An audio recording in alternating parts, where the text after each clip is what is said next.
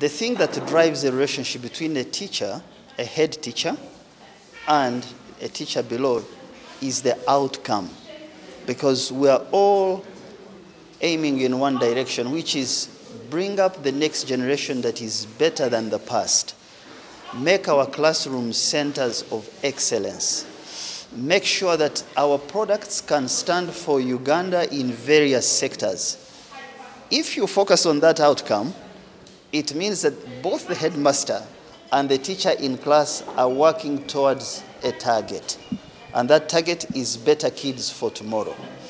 So therefore, the relationship, specifically to answer your question, should be respectful, should be driven by commitment to achieving excellence in and out of class.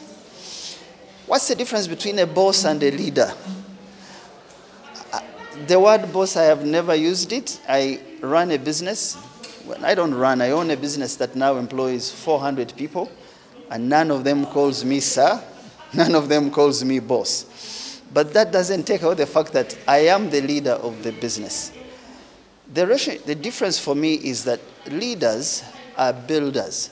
Leaders are people in the kitchen. Leaders are not the first on the table to share what has come out of the kitchen. Leaders are people who know that it takes soil, it takes rain to create a crop. It takes people to harvest a crop. Now, bosses sometimes are store managers. We already have what has been gathered, and now we are the bosses in distribution.